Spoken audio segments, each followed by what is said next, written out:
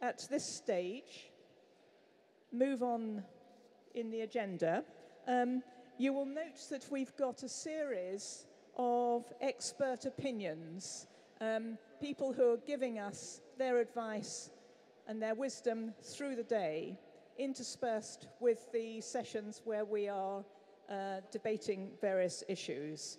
And I'm delighted that we start with an absolutely crucial area, and that is on what happens in terms of food security.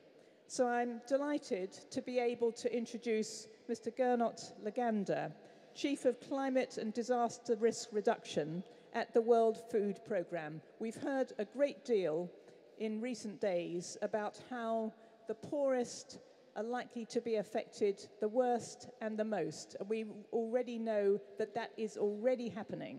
So it is therefore extremely important that we hear the perception, the view from the World Food Programme. And I'm very pleased today to have Mr. Laganda to speak to you. So if you could address from...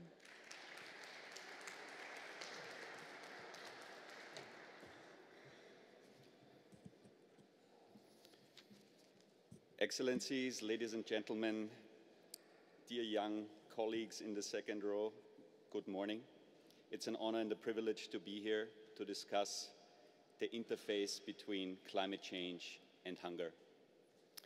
And it is pertinent to start this conversation with the premise that world hunger is on the rise.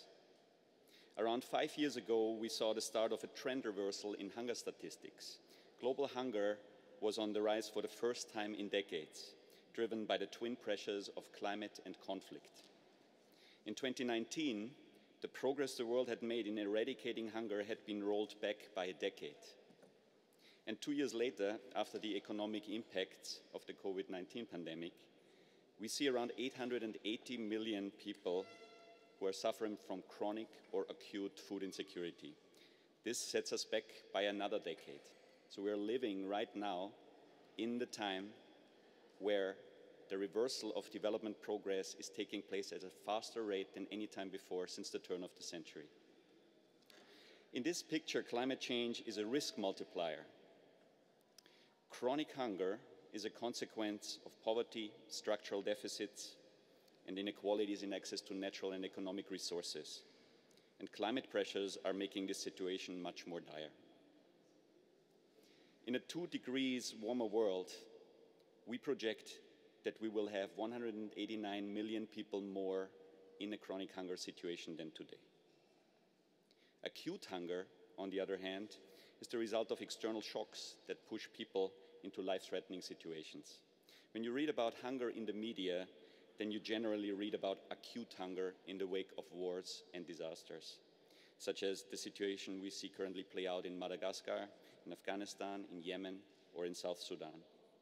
At this moment, we count around 155 million people who suffer from acute hunger, and the trend here is rising very sharply. Climate change enters this picture through 3 distinct pathways. The first one, which is probably the most intuitive, is through extreme climate events, such as drought, storms, and floods. These climate shocks cause acute hunger and increase damage to the systems that produce food and that bring it to people's tables. Global warming makes these climate extremes more frequent and intense because it makes the hydrological cycle more active. We can see this quite clearly in global disaster statistics. Over the past 30 years, the number of climate-related disasters has more than doubled, and we see ever-growing humanitarian needs in the wake of these events. But it is not only the extreme climate events that have us worried. Lower-level climatic variations and stresses are a second pathway through which climate change can drive hunger. Untimely rainfall, changes in seasonality, rising salinity in soils and groundwater, the bleaching of coral reefs and the migration of fish stock, pest infestations, and heat stress in crops and livestock are all increasing the vulnerability of people. In such strained conditions, chronic hunger can turn into a life-threatening situation very quickly, when even smaller shocks, be it a hike in food prices or a seasonal flood, can make households dependent on external aid. A third pathway through which climate change features in global hunger statistics is via the detour of displacement, social tensions, and conflict. Climate impacts displace people, and this in turn can generate social tensions between different groups. In 2020, climate extremes have displaced 30 million people from their homes within their own borders, around 3 times more than conflicts. And in a warming world, this number is expected to increase. A study by the World Bank, published in the lead-up to COP26, has projected that by 2050, we could have as many as 216 million people per year internally displaced by climate extremes, which is 7 times more than today. In terms of conflict potential, this is a veritable powder keg. So in summary, the climate crisis is driving hunger to new levels, and it does so through more frequent and extreme climate shocks, through lower level stresses that increase vulnerability in livelihoods, and through increasing risks of displacement and conflict. And when relating this to the discussions in COP26 here in Glasgow, then we should keep in mind that for many people around the world, the global crisis that we see in the climate is also a crisis people have in their own livelihoods. The climate crisis is a hunger crisis. As we speak in this beautiful setting here today, homes and shelters are being swept away by torrential rainfall. Floods and landslides cut off entire regions from the outside world. People are losing their lives in relentless droughts and heat waves. And record-breaking storms are making landfall in new areas. This kind of work is nothing that can wait for emission reductions. There is a very strong argument for stronger systems which can help countries and communities around the world build resilience and prevent hunger in a changing climate. And I would now like to share 3 quick snapshots from WFP's programs in the field that aim to build such systems. The first example is related to nature-based protection, or in the lexicon of COP26, ecosystem-based adaptation to climate change. In the practice of WFP, this approach works like this. During the lean season between planting and harvesting, when many families go hungry, we engage with communities in large-scale landscape restoration programs, which restore natural buffer zones and infrastructure as shields against new climate impacts. These solutions include the planting of green belts to counter erosion, the terracing of slopes to prevent landslides, the improvement of drainage systems in flood-prone areas, or the expansion of water storage in drought hotspots. On average, between 2015 and 2020, these programs have rehabilitated 1.5 million hectares of degraded land and forest, which is bigger than the area of Northern Ireland. These programs have also established 54,000 water ponds, wells, and communal reservoirs. In Chad, for example, working in partnership with 150,000 beneficiaries, WFP has established tree nurseries, which produce around 1 million tree seedlings a year. These trees help to reclaim degraded land, recharge the groundwater tables, capture carbon dioxide, and enable the production of nutritious food. A second solution focuses on the anticipation of climate hazards before they turn into disasters. Over the past decades, we have seen rapid progress in climate modeling and hazard forecasting. These skills now enable us to predict damaging events and act early if a climate hazard creates the risk of a new food crisis. An example here is from Bangladesh, where an extreme monsoon season in 2020 hit communities that were already strained by the economic and public health effects of the COVID-19 pandemic. In this situation, robust forecasting data was used to transfer cash to vulnerable families 4 days ahead of flood impacts. Almost 30,000 families received such support before the floodwaters arrived and impacted on their livelihoods. People used these funds to fortify homesteads, stock up on food and medicines, and evacuate livestock and family members to safe places. An external evaluation has shown that this forecast-based way of working has reached households up to 100 days earlier than conventional humanitarian aid. And 36% of households were less likely to go a day without eating during the flood. And the cost of WFP's emergency response was cut in half because the support was faster than the floodwaters were. A third solution I would like to share with you is related to climate risk insurance. WFP has been working for over 8 years now to make climate insurance work for food insecure people. Last year, 2.1 million people in 13 African countries were protected with such solutions. And as we speak, 65,000 households in Malawi are receiving insurance payouts after a failed agricultural season. This would not have been possible if we had not made the purposeful decision and received support from forward-looking governments and donors to integrate climate risk insurance into our humanitarian toolkit. Every year, we work with millions of farmers to restore the degraded land and rebuild natural protection against climate hazards. In these programs, we used to transfer cash, food, and vouchers to people so they could meet their daily food needs. Over the past few years, we have also started to transfer insurance protection and coverage to people, so they do not only have nature-based protection, but also financial protection. So these are 3 examples of solutions that we have seen to reduce the risk of hunger in a heating climate, scaling up nature-based protection with and through food insecure people, anticipatory action based on forecasts to prevent predictable climate emergencies, and scaling up financial safety nets for the most vulnerable. None of these solutions is a silver bullet all by itself, but these approaches are quite effective when they get integrated and layered in government programs to help manage different levels of risk. In conclusion, climate change is a risk multiplier for hunger.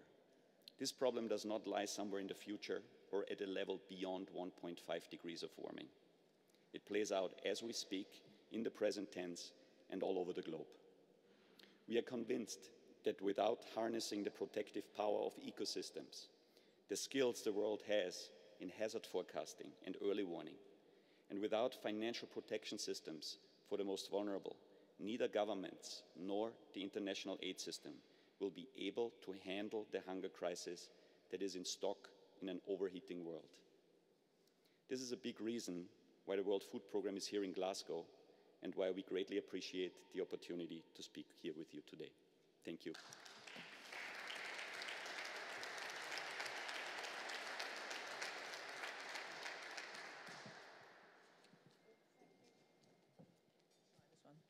Hopefully this one is working, though I am now told that all the mics on your tables should be working.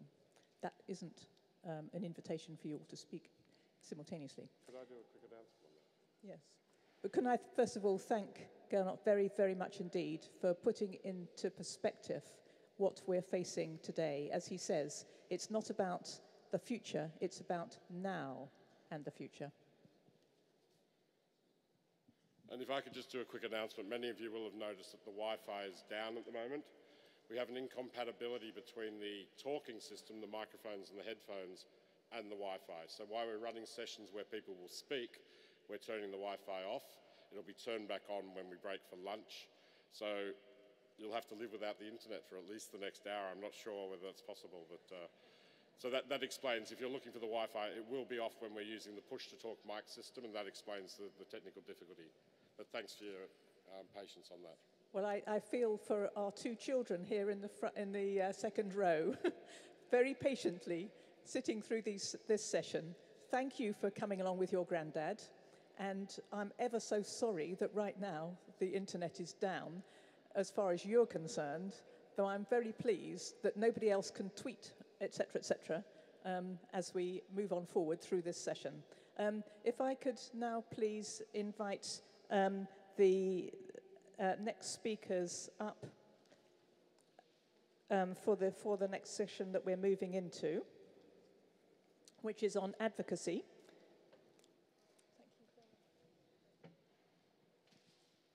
So that's Caroline, Rick, Zaid, and Fadli, please. And just picking up on what we've just heard, for those who may be feeling that they don't need to address this yet, it really does bring it home to you exactly what is already happening, and it's what fundamentally also underpins why it's vital that international development is addressed. it isn't just the right thing to do, but it is actually in everybody's interests. And you think about what we've just heard about the level of potential displacement of people and the effect upon everybody of that, let alone those who are displaced. And you can see the potential effects and the way in which those malign actors can exploit that for populist reasons and so on, and the instability and conflict that is likely to be generated. So if we didn't already think that it's vital to address climate change, that important strand of it needs to be something that we need to have in our minds first and foremost. Well, I'm very glad to be able to move on to the advocacy session. And perhaps I might just start by, as it were, introducing myself. I'm in the House of Lords, I'm a Liberal Democrat, and I'm on the newly set up House of Lords Select Committee on the Environment and Climate Change that the Lord Speaker mentioned in his introductory remarks earlier on. And I'm delighted that in the Lords that we have set this committee up. The way that it's organised in the British Parliament, in the House of Commons, the select committees monitor what happens in each department. In the House of Lords, we seek not to duplicate, and so therefore we're looking at it differently, and we're looking across government. And so, for example, that new select committee took evidence from all government departments as to how they were all preparing for COP, not just the departments that were directly responsible for them. So as we look forward to the outcome of COP26 and hope that indeed, as Harriet said this morning, that the very difficult negotiations that are going on actually move things forward, it does sometimes feel now that we might be at a tipping point in terms of the demand that parliaments and governments take action. And that, if that's the case, when you see the involvement now in the financial sector, business and so on, if we're moving towards that, that has to be welcome. But it's parliaments passing laws that mean things actually happen that can make a difference, and making sure that governments, which can so easily just focus on today or this week or next month, actually look long term, because this must be addressed long term. It's there that action has to be taken. And I've always welcomed the parliamentary sessions that are run by the IPU, that run alongside the COP meetings. And I've been fortunate to be involved in several since the Paris meeting. Our role is vital. And so that's why I am extremely pleased to be chairing this session on the advocacy that we have to carry forward. The speakers will be in a slightly different order, partly because the person who will be speaking last has arrived in having travelled for quite a distance, and so that is the second speaker will actually be the last speaker. But I'd like to start by introducing Caroline Lucas. Caroline is the one and only Green MP in the UK House of Commons. We've got two Green members of the House of Lords, but Caroline has been extraordinary in the contribution that she has made as the single member of her party, both within Parliament and within United Kingdom politics. So, Caroline.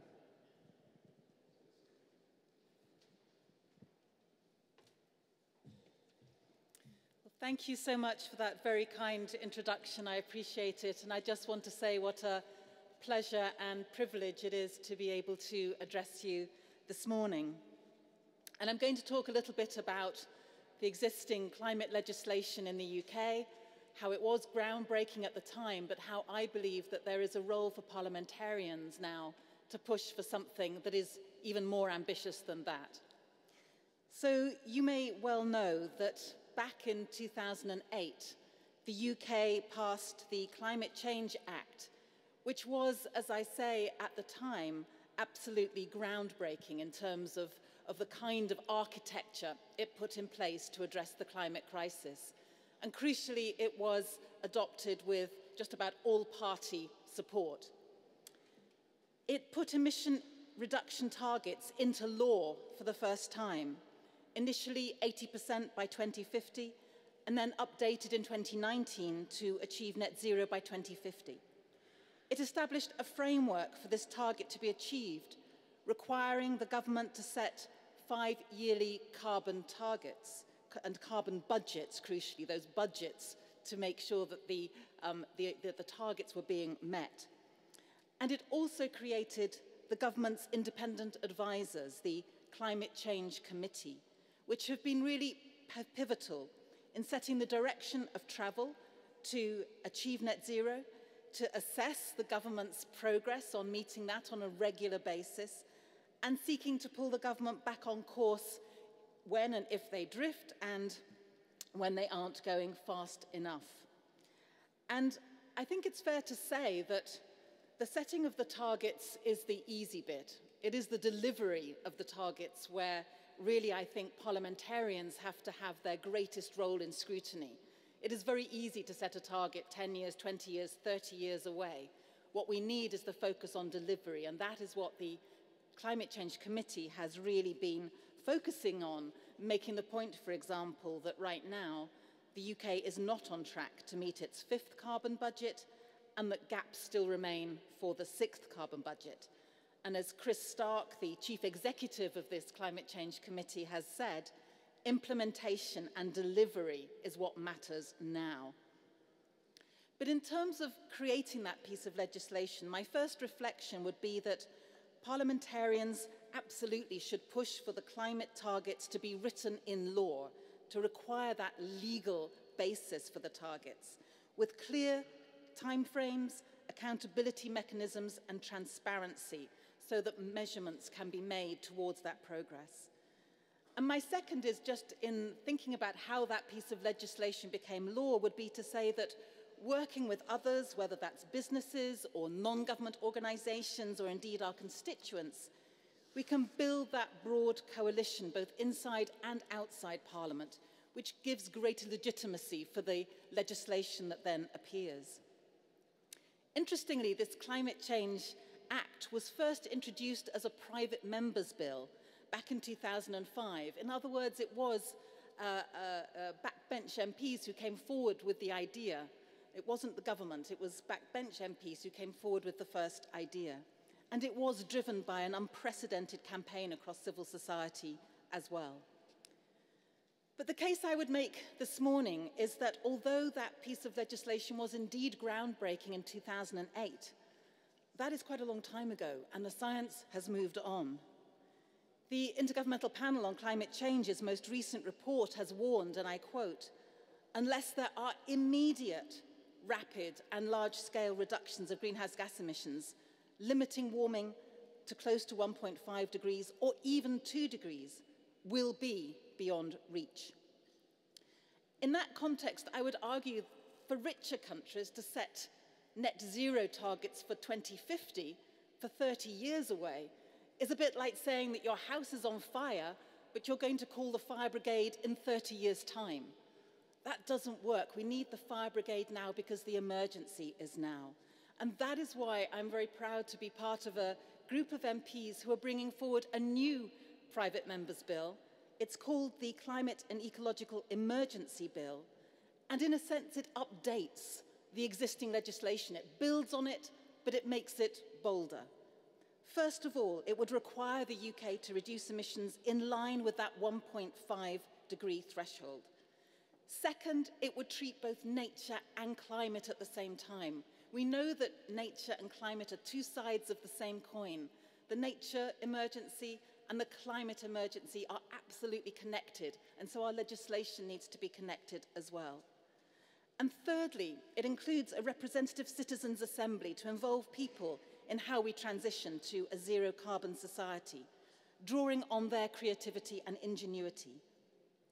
Finally, it would plug some of the gaps in the Climate Change Act, both by taking account of international emissions from aviation and shipping, which until recently have been deemed to be too complicated to bring into our climate change legislation because there's the big questions about how you attribute responsibility. And also, and for me this is crucial, it involves accounting for the emissions associated with our consumption, even if that's consuming products that were made elsewhere. Because it's very easy for our government to say, as they frequently do, that the UK has reduced our emissions by 44% by 1990, since 1990. That sounds very positive, and it is, but a lot of that has been achieved by outsourcing our emissions to countries like China, and when China is making the products which we then import, the emissions end up on their accounts, not on ours. We think that isn't right, that's not fair. We know that consumption emissions make up 46% of the UK's total carbon footprint. So our legislation has got to catch up with that. Our legislation has to be based not just on territorial emissions, but on those consumption emissions as well. So we are organising this new bill. I'm not expecting it to become law anytime very soon. The Climate Change Act took 3 years from being a private member's bill in 2005 to becoming law in 2008. But I'm hoping that we can build momentum behind this bill. We have so far 115 MPs who are supporting it. Many local authorities up and down the country have passed resolutions in support of it as well. If I have a few more moments, I'm not sure how I'm doing for time, but I'm doing okay. I wanted just to say a little bit about another initiative, which is around a Green New Deal. And many of you will have heard much coming from the United States in particular about Green New Deal legislation. And I just wanted to say that one of the reasons that I'm also involved in an initiative to try to get momentum in our own parliament behind a Green New Deal is because all of the evidence suggests that people, citizens, want bolder and more ambitious action from governments. I've been really struck by how increasingly in our parliament, and maybe in yours too, people are relying more and more on citizens' assemblies. In other words, these real cross-section of the public who are asked their opinions on how we should respond to the climate and nature emergencies. And they are genuinely really representative of the population as a whole, including people for whom climate change is not a priority. But again and again, those citizens' assemblies show that public opinion is far ahead of governments. They want more ambitious action, whether that is a frequent flyer levy, for example, which would mean that the cost of flying, if you do one flight a year, would stay much as it is now.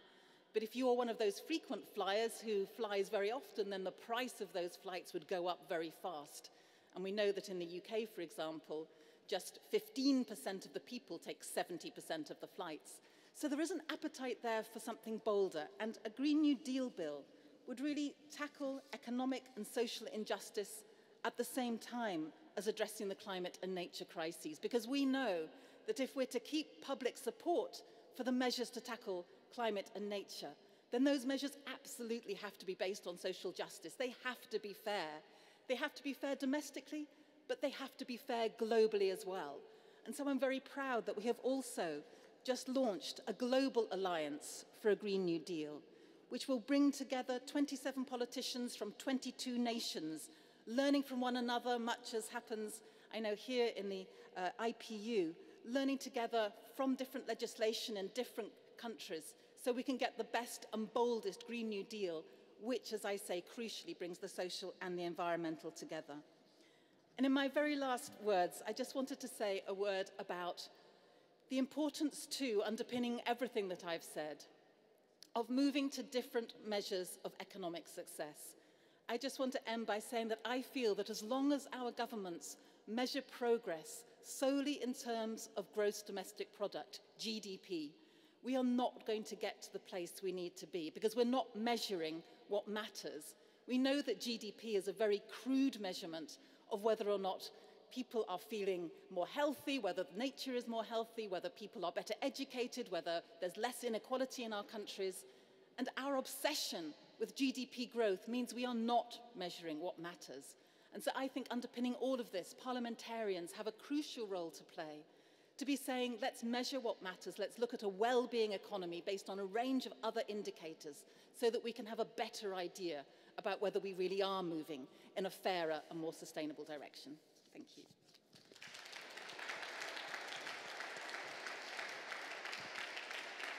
Thank you very much, Caroline. And I'm going to have to watch the time very carefully. Actually, I can see that we are actually slipping in terms of time, but I'm very grateful to Caroline for her contribution. We're moving on now to the third speaker on the list, Mr. Zaid Al-Otoom, who's the chairman of the Parliamentary Energy Committee of Jordan's House of Representatives.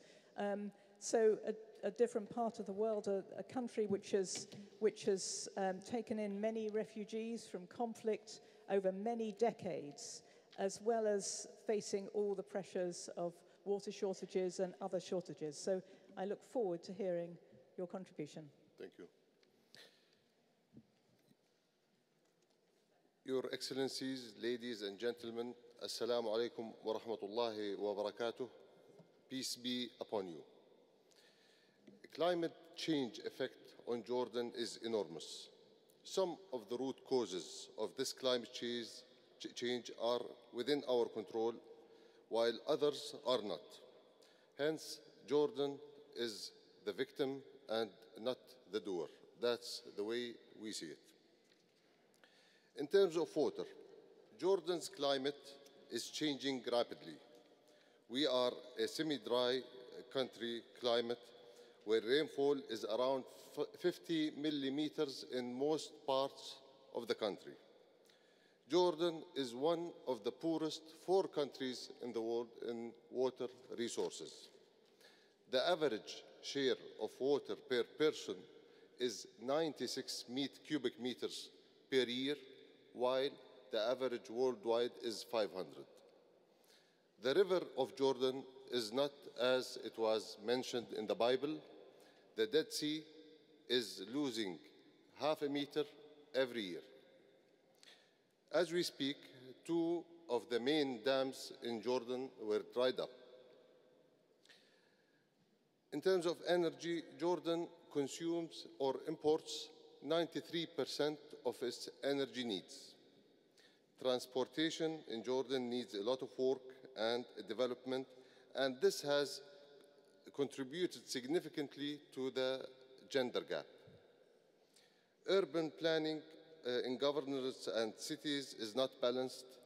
The capital, Amman, of Jordan, holds 42% of the residents, where it had 150 years ago, the inhabitants were around 4,000 only, and now it is around 5.5 million.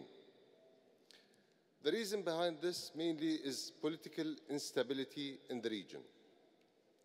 Jordan's population increased dramatically. I remember when I was in school in the 80s, the population of Jordan was 2.5 million. However, now it is 11 million. This is due to political instability in the region, where 1 out of each 4 persons living in Jordan is a refugee. And they come from different countries around the world, around the region. They come from Iraq, Syria, Lebanon, occupied Palestine. While we are in Jordan, we are delighted to perform our humanitarian and moral obligations towards refugees. However, we need help. We are doing much more than what other countries should be doing, and we can do much more. The international community must stand up with Jordan, and now, since there is political instability in a stable country, then we have to share our resources with all refugees in Jordan.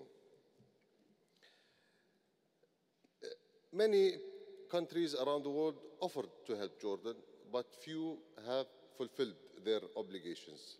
For example, there were obligations towards Jordan for financial assistance, 40% of them were only fulfilled. This has led to more poverty and unemployment, and the more burden on Jordan's debt, where currently the debt is 113% of the GDP. However, nonetheless, there are opportunities. Jordan has a highly educated population. Jordan has a political stable environment and is a stable country. Jordan is located in the solar belt countries, where the sun shines more than 300 days a year for 8 hours a day. There are some success stories, and Jordan has a central location. We are heavily moving towards renewable energy, and Jordan is willing to contribute and do its share among all countries.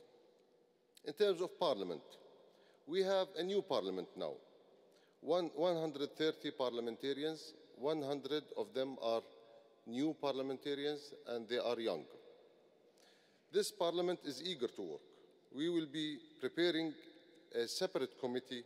We will be proposing, actually, a separate committee that is related to climate change, environment, and green economy, while there is a current committee that is connected to the health. But once we come back to Jordan, we will be proposing this to the parliament. The parliament will be overseeing the government action when it comes to NDCs and to assess their progress. There are many proposed projects in the NDCs that amount to $7 billion. There are many strategies for all sectors that needs to be amended and to be in conformity with international obligations and agreements and NDCs. Strategies needs to be coordinated between each other and their financing. We are eager to initiate the necessary legislation while we already have the necessary foundation and legal structure to tackle climate change. There should be enough budget allocated to meet our obligations, and we need to work with youth and promote climate change obligation.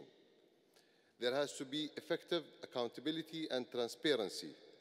We will be asking for a vision for a period that is way beyond 2030. We need to further encourage circular economy activities and electrification of our economy. There should be an economy-wide adaptation of NDCs. All of this has to be speedy.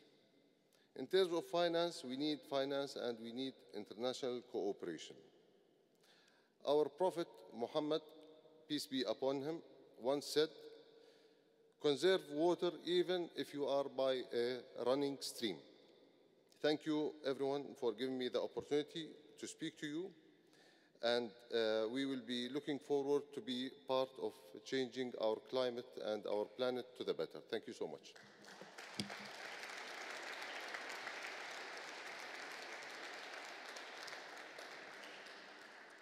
Thank you. And if we now focus on another part of the world, we're now looking at Indonesia.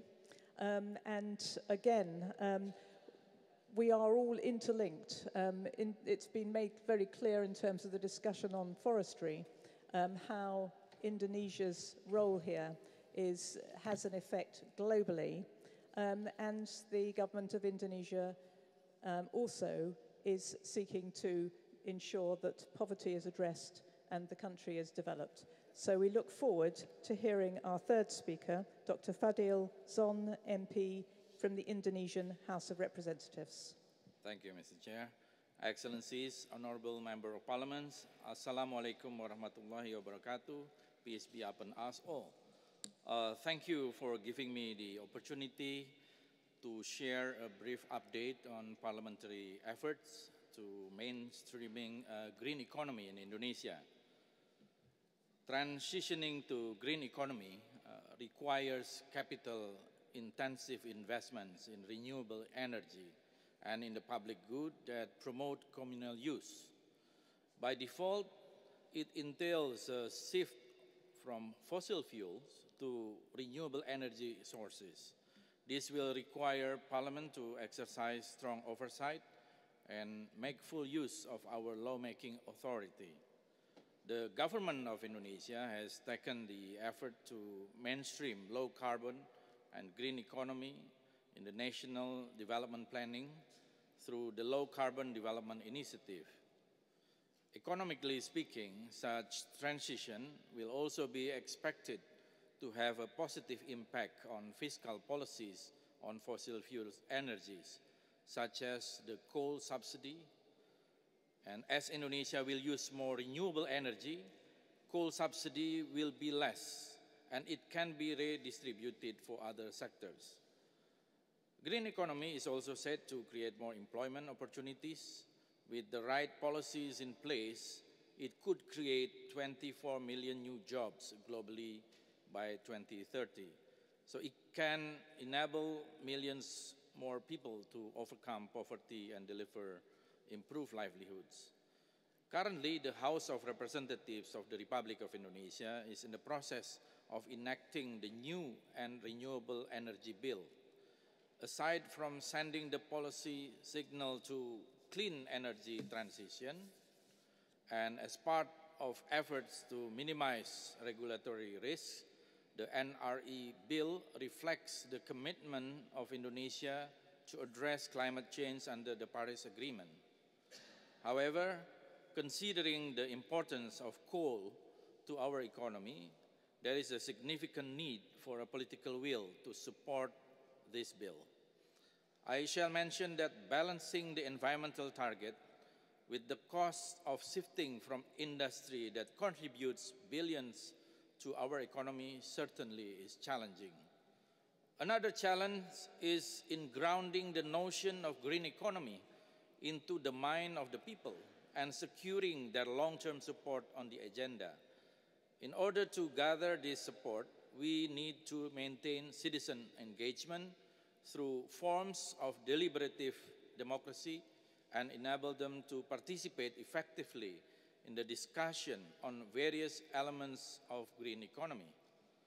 So in order to engage public on this issue, and on this issue in relation to the bigger framework of sustainable development goals, our committee and Parliament has consistently conducting dialogue with multiple stakeholders across Indonesia, including academia, university students, and local provincial governments through a program called SDGs Day.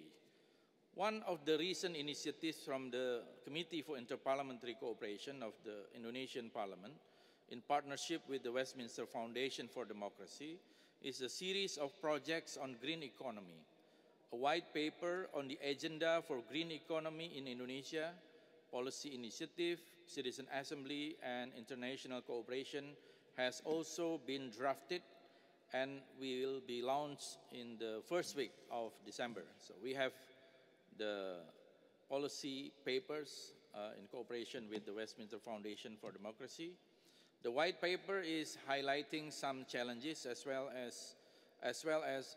well recommendations such as the emphasis on recalibrating the institutional structure to give it a power and embedding green economy into long-term policy objectives in order for it to support political dynamic or results of elections, as well as developing citizen assembly to create the subjects representing the diversity of population of Indonesia to inform and work closely with the policymakers.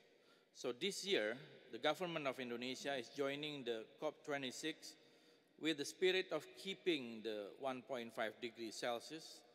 Indonesia also plans to achieve net zero by 2060 or sooner. What the House of Representatives of the Republic of Indonesia will do, and we actually is doing it, is a big push for the government on the following. First, on setting a viable pathway to a formidable clean energy sector. This will include finalizing the presidential decree on the economic value of carbon and develop a carbon tax and carbon exchange technical mechanism following the newly enacted law on tax regulation harmonization. And second, on accelerating the target to achieve net zero emission and keeping up with the global aspiration of 2050. In my opinion, a decade behind international commitment is a bit too late for a country as sizable population as Indonesia. In supporting this, the House of Representatives will need to exercise stringent parliamentary oversight and legislative scrutiny with a view of making scrutiny on climate impact assessments of all legislation as matter of routine procedure. For Indonesian Parliament, we will contribute through encouraging international collaboration, holding all nations to ambitious commitments based on the principles of equity, common but differentiated responsibilities, and respective capabilities. This will include encouraging international cooperation on research and innovation. And as closing remarks, Indonesia has a track record of creating opportunities out of crisis. We have been through challenges in the past, and we answer it with reforms that raise competitiveness, develop human capital, and achieve economic success. COVID-19 has presented us with the single largest challenge to humanity. However, it also brings the opportunity to build a clean, green, healthy, and climate-friendly future. So green economy is one of the long-awaiting answers to the need of balancing the need for local ecological footprint and high growth. So I believe that supported by the right measures and concerted efforts, there is a real opportunity to emerge stronger in a more inclusive and sustainable ways in the post-pandemic. Thank you very much.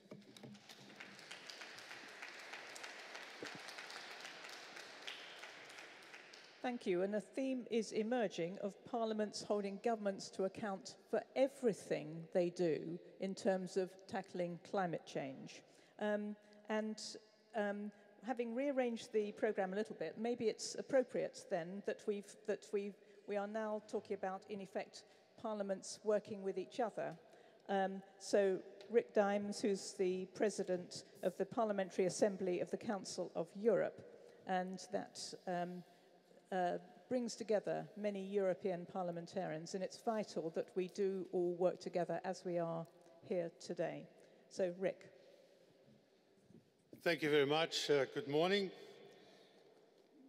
You know, last week a good dear friend of mine, Baroness, called me from the United States saying, "Hey Rick, I'll be passing through Brussels next Sunday. Why don't we have lunch?" And I told her, "No, sorry Greta, I'll be in Glasgow at the COP26. And then she went, "COP26, is that climate thing?" I said, "Yeah, that's that climate thing.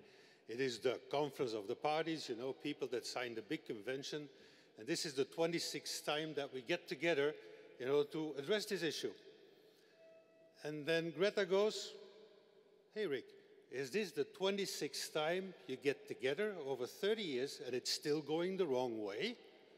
Ouch. What does it tell us? It tells us exactly, Karen, as you say, the things that matter are the things we do. The things that matter are not only the targets that we set out, it's needed, but it is the results that count. And if I take a small expression of young lady Thunberg, I think yesterday or something, when she told, yeah, blah, blah, blah. We had a minister some 20 years ago in Belgium, and she was a minister for environment, and she said then, "We don't need blah, blah, we need boom, boom." Nice expression. And she was right, and we are right, and Caroline, you are right. It is the results that count. And yes, it was ouch when the dear friend told me, "Are you out of your mind? Meeting 26 times in 30 years and the thing, climate, is still going the wrong way." Wow. It also tells me a second thing, that a lot of people still don't think that climate is an important issue. Because she went further saying, "Rick, don't go there.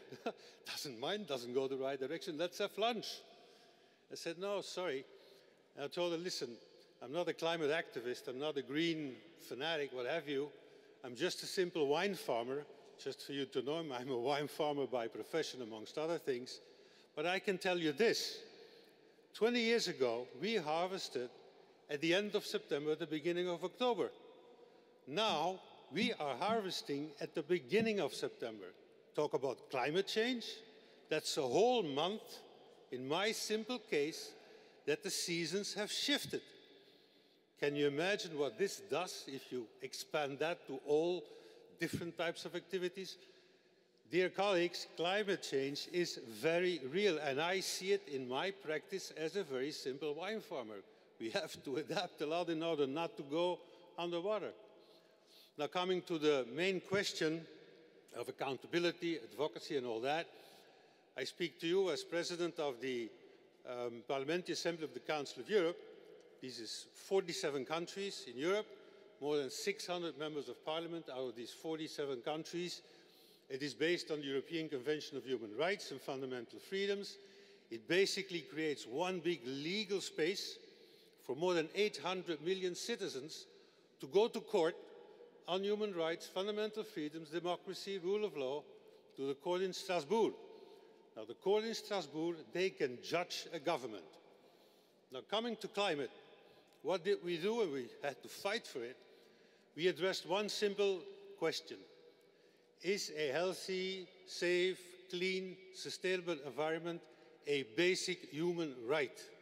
Is it a basic human right?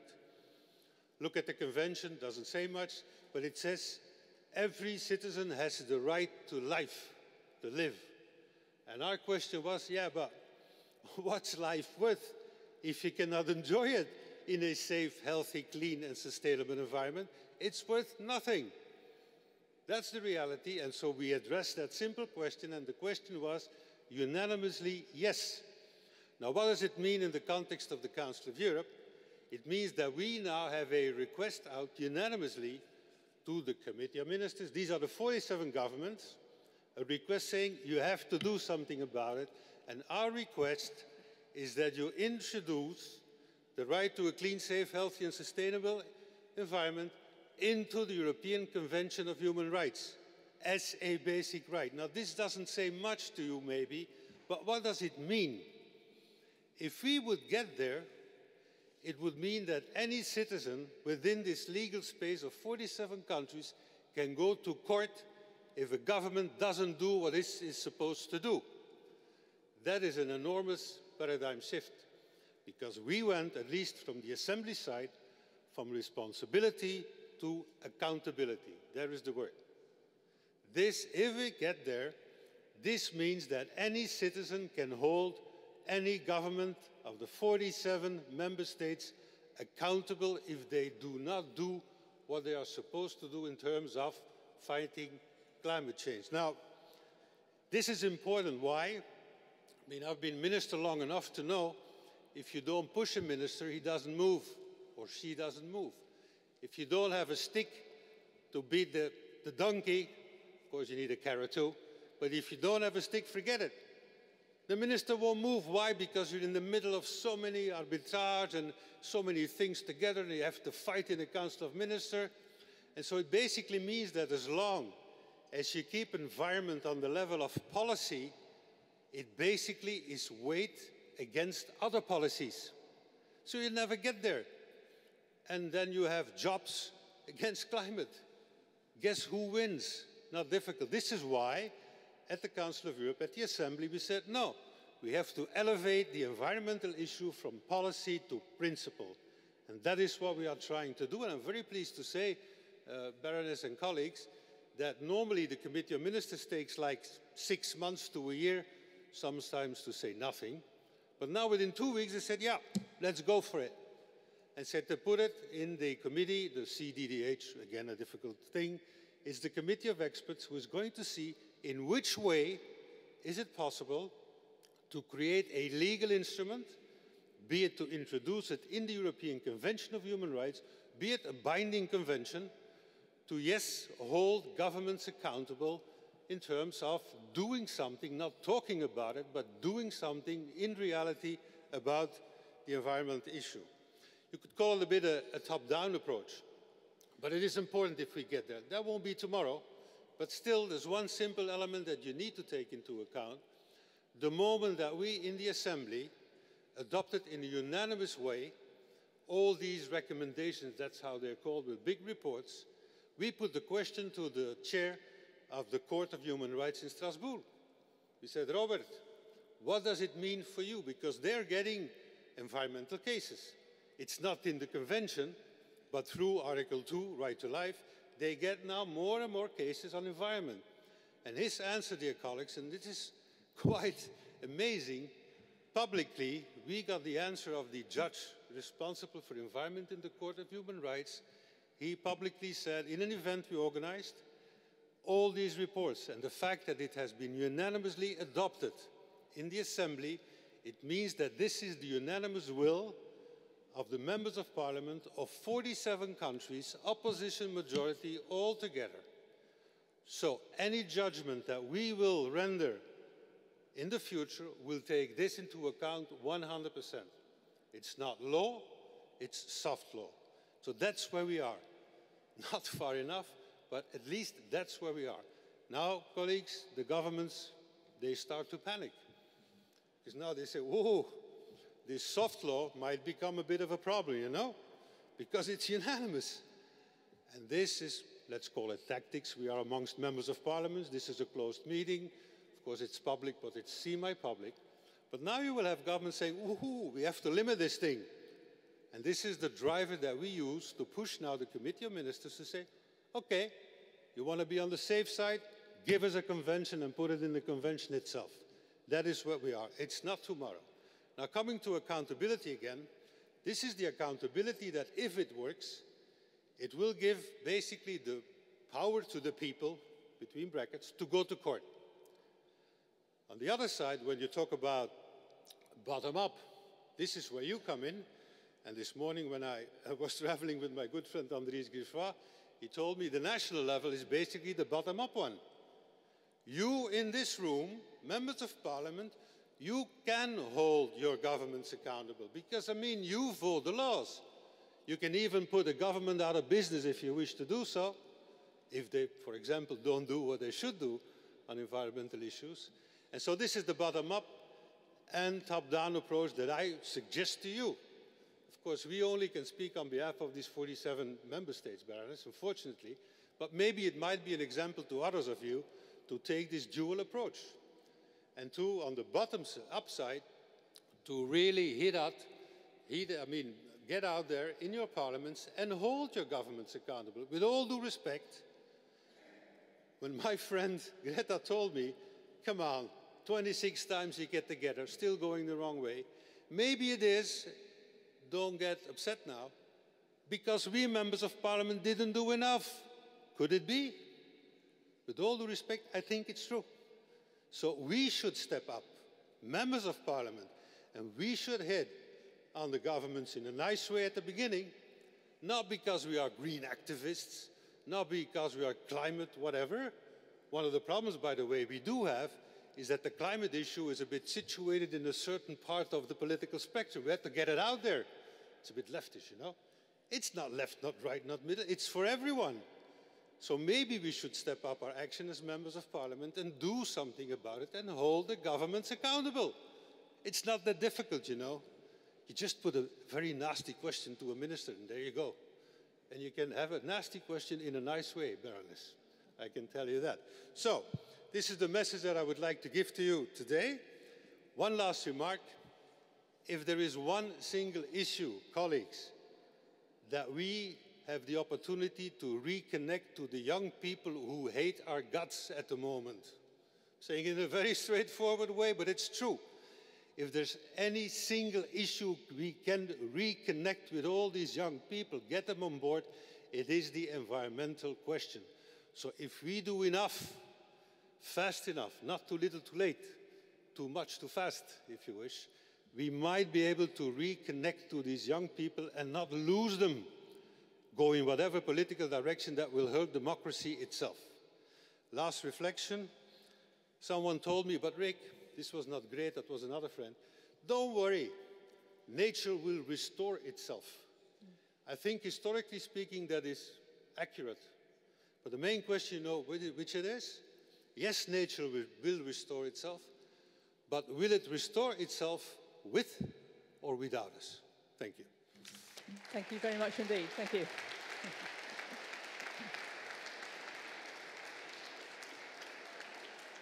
Thank you.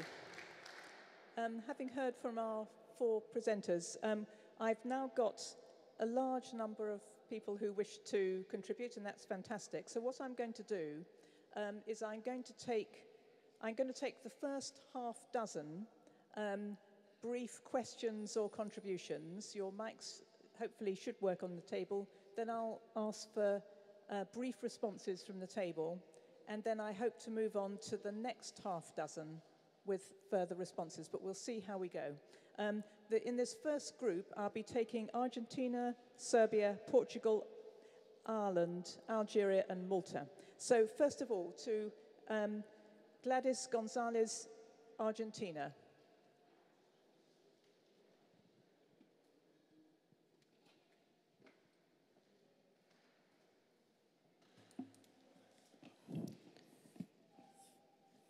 Buenos días, gracias. No es una pregunta, entendí que podíamos tomar la palabra. No sé cuánto tiempo tenemos para expresarnos.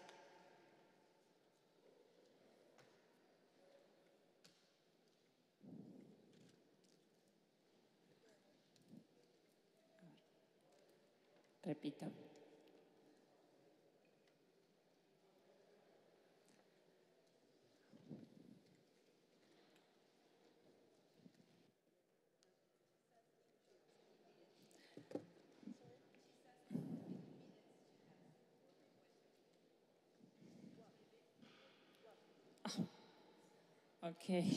Ok, bueno.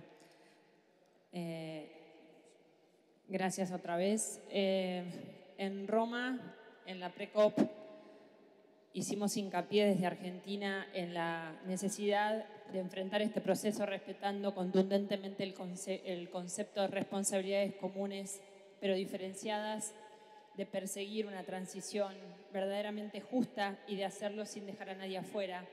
Y quería contarles en este bloque que refería a la acción climática lo que estábamos haciendo, pero la verdad que 1 minuto es demasiado poco. Entendía que podía expresarme un poco más de tiempo. La verdad que en Argentina nosotros hemos construido el andamiaje institucional para poder planificar nuestra política climática de largo plazo. Tenemos un gabinete de cambio climático, una ley de presupuestos mínimos de mitigación y adaptación al cambio climático, un gabinete que por supuesto es transversal a todas las áreas de gobierno.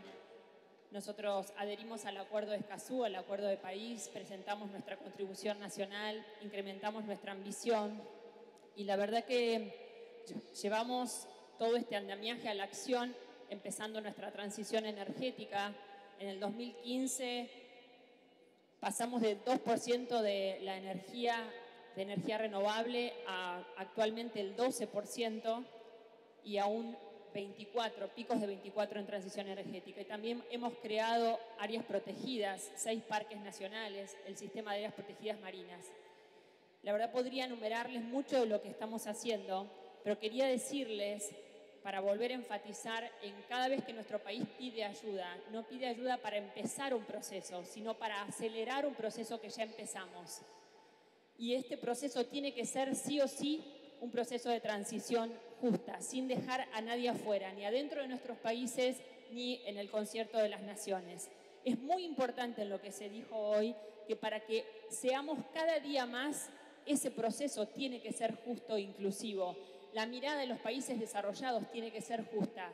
Claramente todos también sabemos que si bien nuestro país va a hacer el esfuerzo y está haciendo el esfuerzo y tiene la convicción de llevar adelante un desarrollo sostenible, el mayor poder está en las naciones desarrolladas. Por lo tanto, sería ejemplificador y de gran impulso ver a las naciones desarrolladas acelerar el cambio hacia el nuevo paradigma y hacerlo con esta mirada justa que les decía. Así que creamos una épica colectiva, como decía David Attenborough hace poquitos días en la COP. Lo que hicimos separados, que fue desestabilizar el mundo, podemos hacer juntos salvándolo. Thank you very much indeed. Can I now move on to Serbia and Mr. Dacic, if I've got the name right.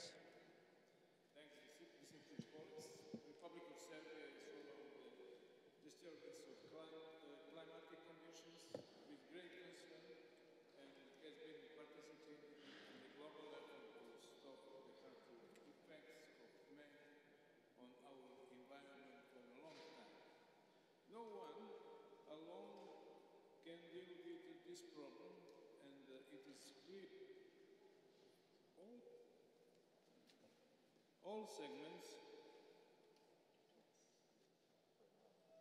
of society need to be involved.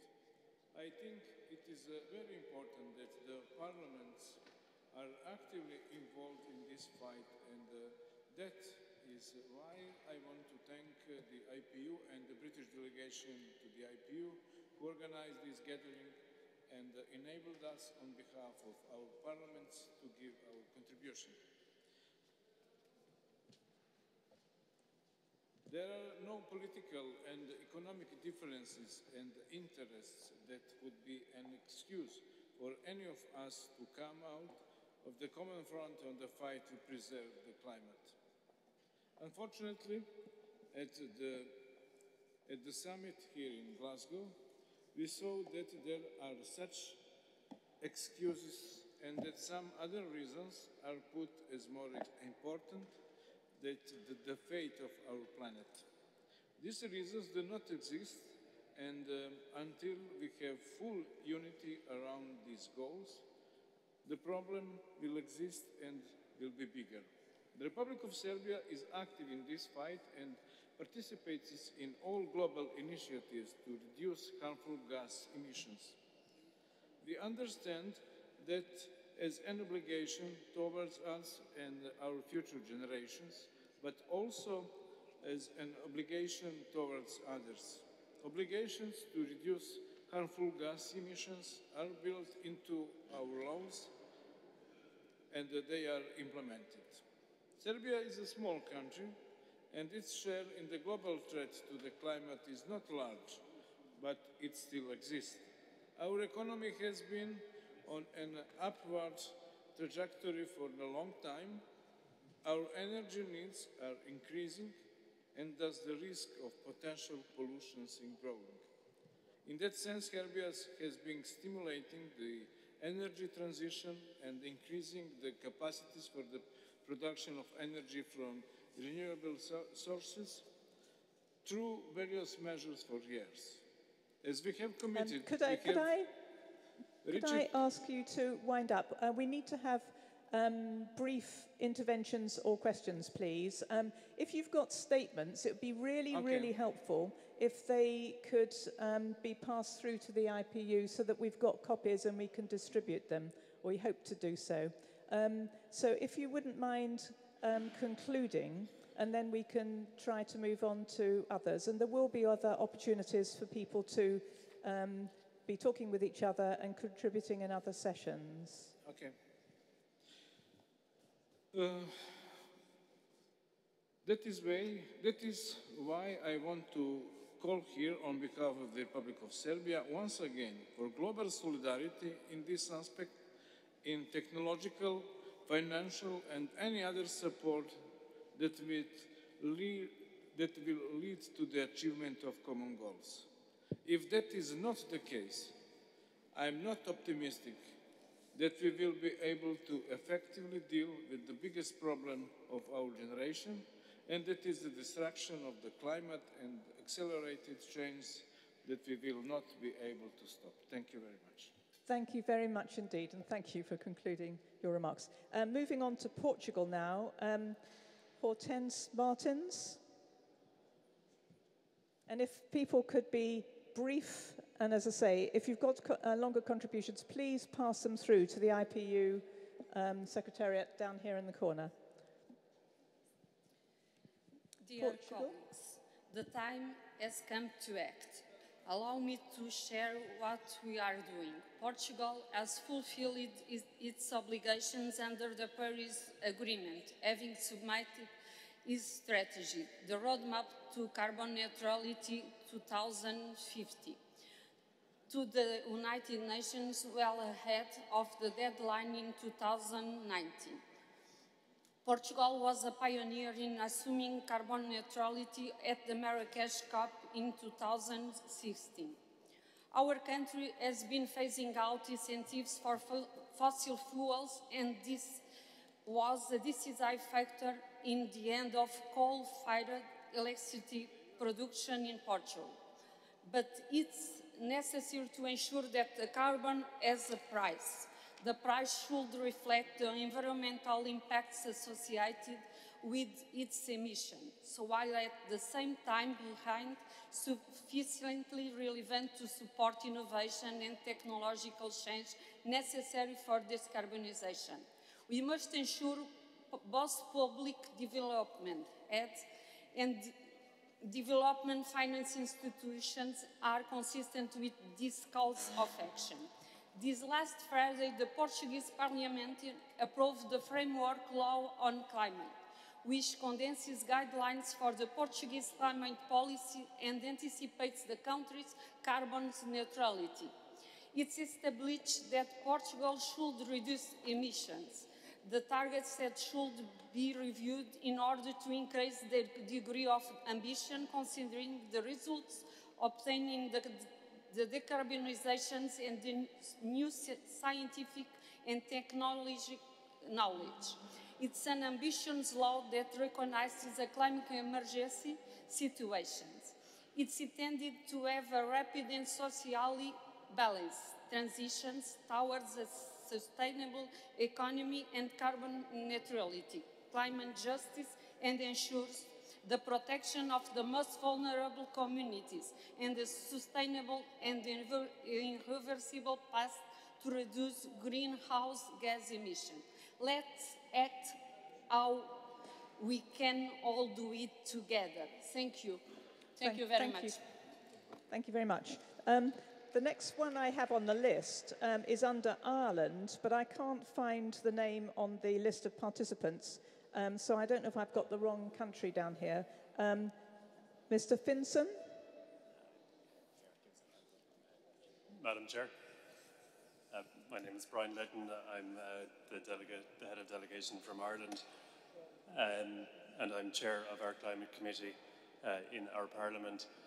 I have a question for the honourable member of the UK Parliament, Ms. Lucas, and just to note that Ireland has recently passed a very ambitious climate act, and it aims to reduce our emissions by 51% based on 2018 levels, and indeed net zero by 2050.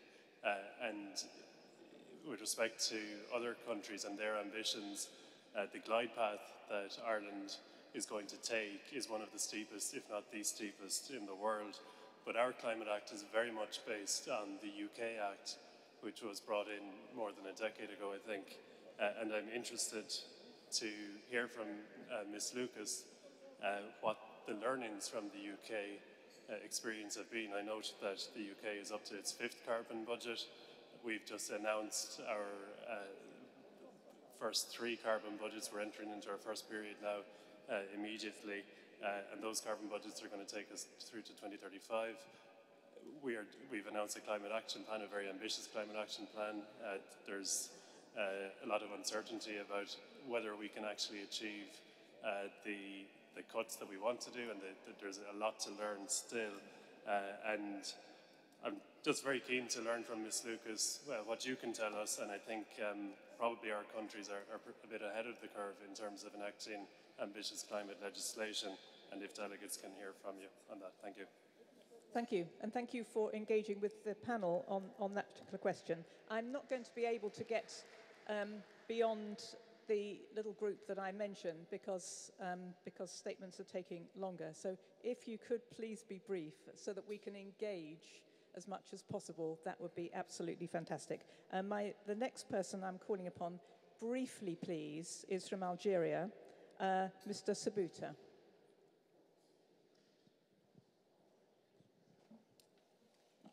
شكرا. زميلات والزملاء، كنت أود أن أقدم لكم الاستراتيجية الواسعة للجزائر في مجال مواجهة. Excuse me, would you mind if you've got a copy of the extended strategy of Algeria, passing it through to the IPU so that we can circulate it? I think that would be. But if you've got particular questions that arise from it that you want to flag to the panel, that would be very helpful. For 2 minutes. We haven't got 2 minutes, I'm afraid. So if you wouldn't mind putting whatever questions you've got to the panel. It's okay. Okay, thank you very much indeed. We very much appreciate receiving a copy of your strategy. Could I now move on to Malta? Mr. Angelo Farrugia.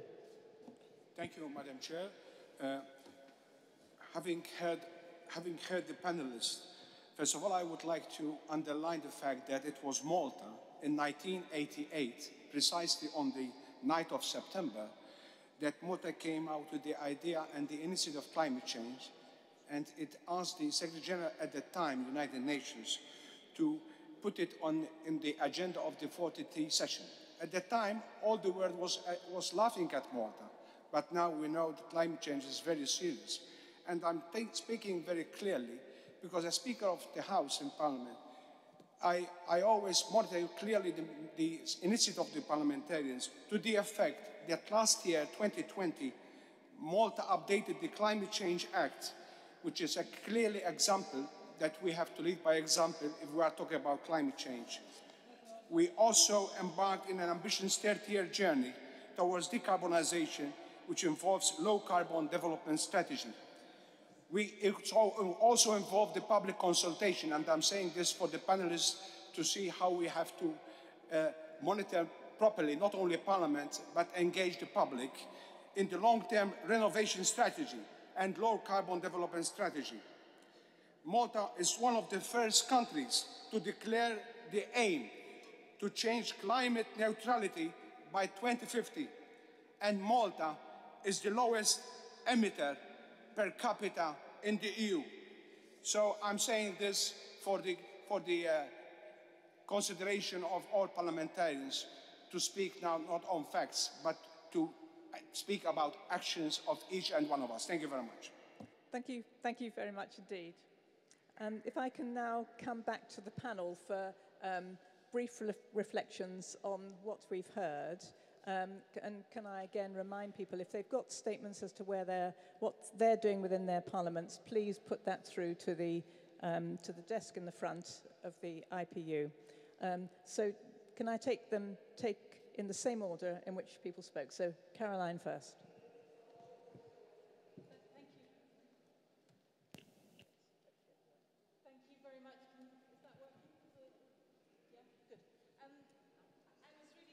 By the theme of global solidarity that came out certainly from Argentina, Serbia and Portugal in particular, and I would really underline the importance of that. So that was the first kind of reflection on what I've heard. There was a specific question for me from Ireland, and congratulations on all that you're doing. That sounds incredibly exciting. I guess the learnings from the UK Climate Change Act would be about the vital nature of the Committee on Climate Change. I am not sure if you have a similar committee that is reporting, but the more public those reports can be and the more transparent, then I think it really helps to galvanize public pressure as well. In our situation, the chair of the Climate Change Committee is from the same party as the government. And in a sense, that's very helpful because it takes away any sense that this is a party political issue. And when he speaks out, this is Lord Deben, John Gummer as was, when he speaks out on behalf of the Climate Change Committee, people really listen because they know that his statements are coming from an independent source, not from some kind of party political position. So I think that the issue of that committee and public reporting is crucial. The focus on delivery is crucial, and that is where our debate now is in the UK, not so much on targets, very much on short-term delivery. And finally, I would say, and this is where the bill that I was referring to comes in, I do think it's important now to move to imported emissions in those calculations, not just the territorial emissions. Thank you. Thanks very much. Zaid.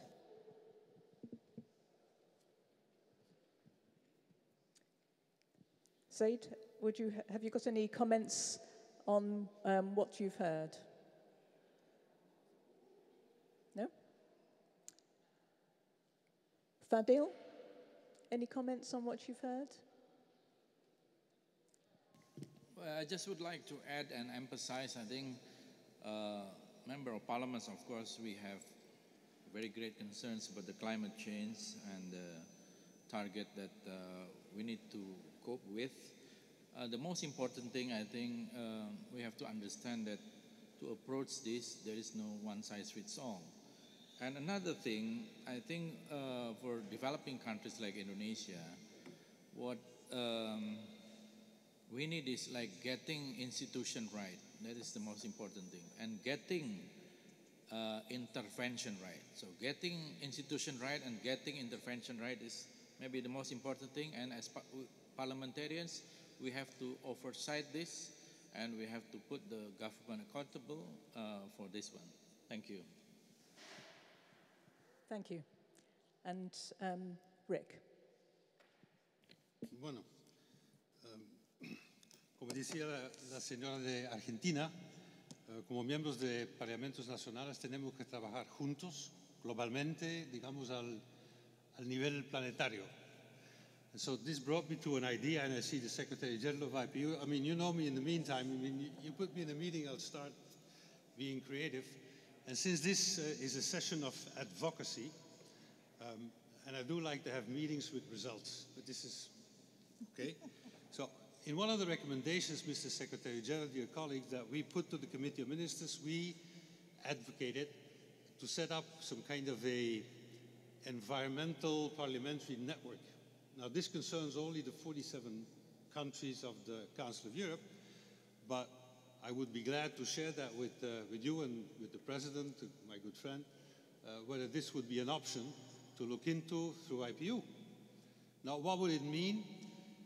Just one example. It might mean that, for example, our advocates, our ambassadors in that network could put the same question to their governments at the same day and requesting an answer and putting accountability on the table. It's just an idea, but just imagine that as a result of this meeting, the first of, I don't know which month, in all parliaments of the whole world, our ambassador would say, hey, it's time to tell us what you did and hold the government accountable. I think that might have an effect. Maybe not, it might.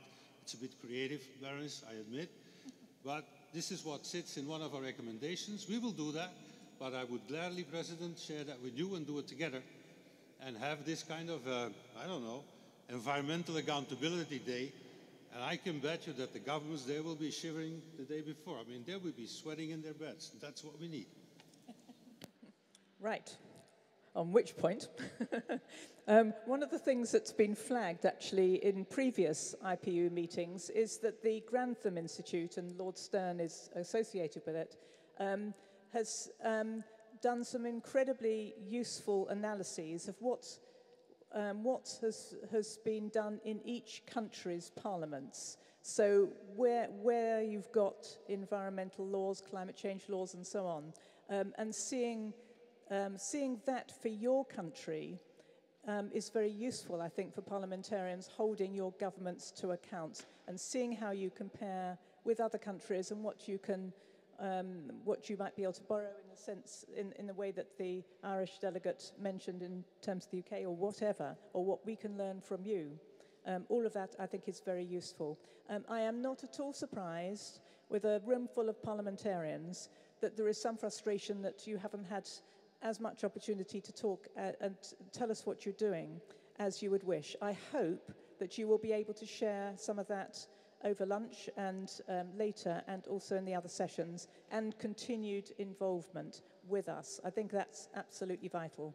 But knowing that we are short of time, I want to move on at this stage, please, to our next speaker, and that is Chris Law from the UK, from the Commons, another opinion piece, which I think is very important in terms of interjecting into our programme.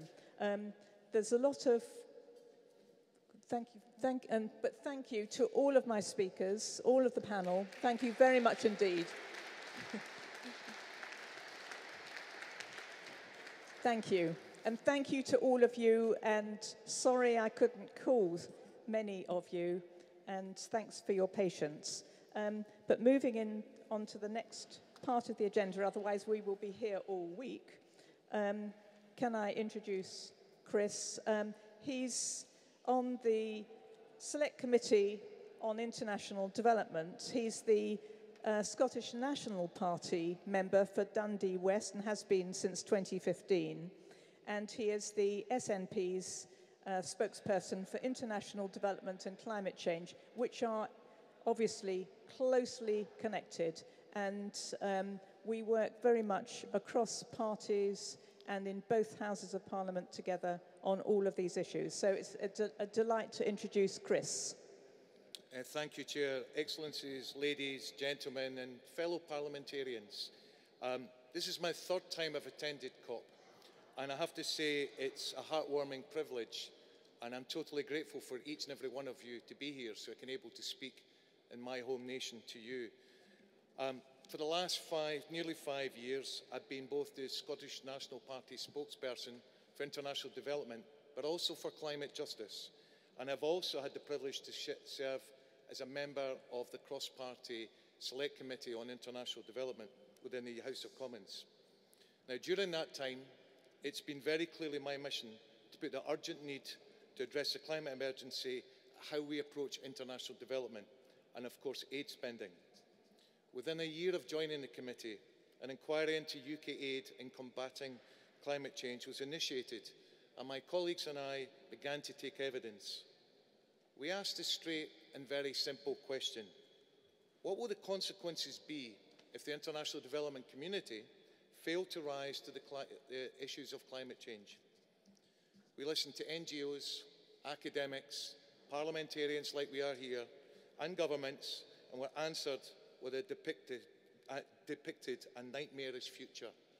Drought, flooding, displacement, hunger, disease, and endless migration, not to mention countless and preventable loss of life and huge loss of biodiversity. It became clear that the Sustainable Development Goals will be rendered unachievable and existent development gains will be reversed. And significantly, without immediate action, climate change will exacerbate an already unequal world with the least developed countries and the most vulnerable people hit first and hit the hardest. The World Health Organization projects that there will be 250,000 additional deaths annually from 2030 to 2050. Let's just think about that for a second. That means in excess of 5 million deaths by 2050. And to give you an idea of what that means in scale, that's the same as the population of this country of Scotland that you're hearing today.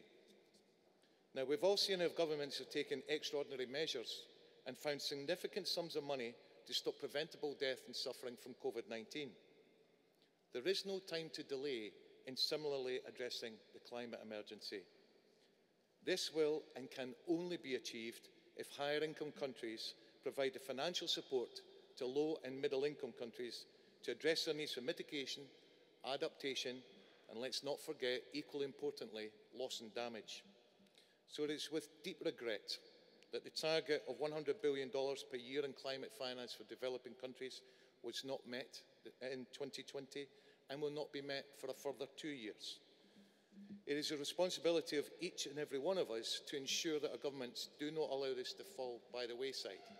And I say this because in connection to this, every year currently, we subsidise fossil fuel investments around the world to the tune of $430 billion. That needs to stop. Furthermore, adaptation can no longer play second fiddle to mitigation in terms of international climate finance. Only 25% of climate finance has been invested in adaptation globally in recent years.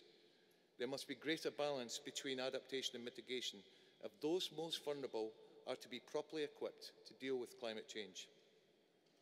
In order to truly combat this great challenge, reduce poverty, and achieve the Sustainable Development Goals, our aid and climate spending must work hand in hand. Governments must recognise that climate change is not just one of a number of issues, and we heard that from the panel earlier, that they should address through aid spending. The effectiveness of all aid spending is dependent on whether the international community rapidly and effectively combats the causes and impacts of climate change.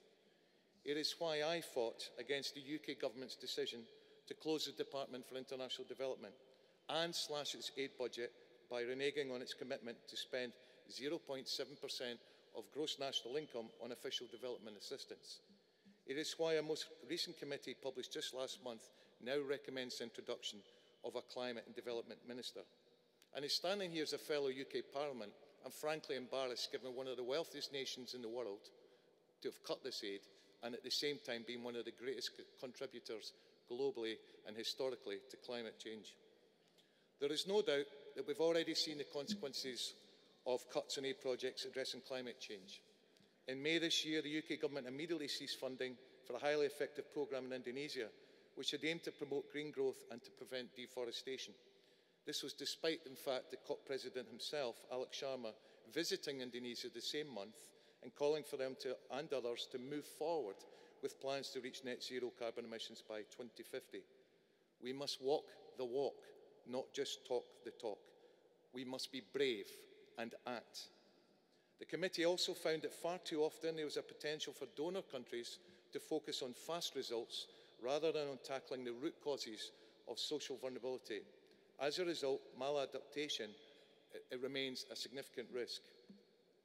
Furthermore, the inability to access funds quickly, and this is particularly pertinent to small nation states, and also listening to what we've heard from small island states. We need access to funds quickly, we need to be able to scale up to successful projects and ensure they run for a sufficient amount of time. It continues to be a barrier to building trust, capacity and delivering sustainable results for those vulnerable communities requiring support. And the key to tackling this is to adopt the concept of climate justice, something I've so far not heard about this morning. This will ensure that the views of the people most affected by climate change are put at the centre, and that reducing poverty and addressing climate change are addressed simultaneously. However, there is a good news story to tell from these islands. The devolved Scottish Government has explicitly adopted a climate justice approach in its aid spending on climate change. And that's not recent either. That was back in 2012. It was the first government worldwide to set up a dedicated climate justice fund. This year, while others cut their aid commitments, the Scottish Government also recognised the importance of leading by example as the world was watching us by doubling our fund to 24 million over 4 years and establishing a Global South programme panel to ensure that Global South voices continue to be heard. And this week we announced at COP the Climate Justice Resilience Fund, which has broken the taboo to be able to act on loss and damage. And it will address loss and damage directly. And it was humbling to hear the UN Secretary General, Antonio Guterres, say how much he appreciated Scottish efforts in being one of the first international actors to do this. So naturally, I'm proud to say that Scotland has been a world leader in climate change, committed to the ambitious target of achieving net zero emissions by 2045. That's 5 years ahead of the Paris Agreement, with an ambitious interim target of 75% reduction by 2030. However, we must not rest on our laurels. As our First Minister Nicola Sturgeon said on the opening day of the conference, and I quote, "The question is the bar of world leadership high enough? We can't rest on our laurels. We can't be complacent. We have work to do." And I share that with you and each and every one of us, because if we don't do it, who does? Now, this chimed with what I heard in the International Development Committee when Diane Black-Lynn, who's the lead negotiator on climate change for Alliance of Small Island States, said, the best thing that you can do is cut your emissions. As parliamentarians, we must keep this in mind and hold each of our governments to account. Tackling this global emergency is not about might, and it's not just about power. It's about showing leadership and ambition, and keeping climate action at the forefront of our domestic agendas, aid strategies and foreign policies.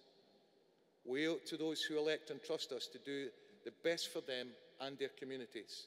We owe it to the vulnerable and marginalised groups who will see deep inequality widen. And we owe it to the future generations who will look to the decisions we make today and judge what will either be our biggest success or our gravest failures. So when you return home and reflect on your time in Scotland, as we all have, we have a national flower. Think of our national flower. It's a thistle with a delicate flowering purple crown, surrounded by sharp prickles. We must grasp this thistle, be bold and courageous, absorb the short-term pain of making difficult decisions, and protect our precious planet for ourselves and for future generations to come. This is what we can do, and we need to do it now. Thank you.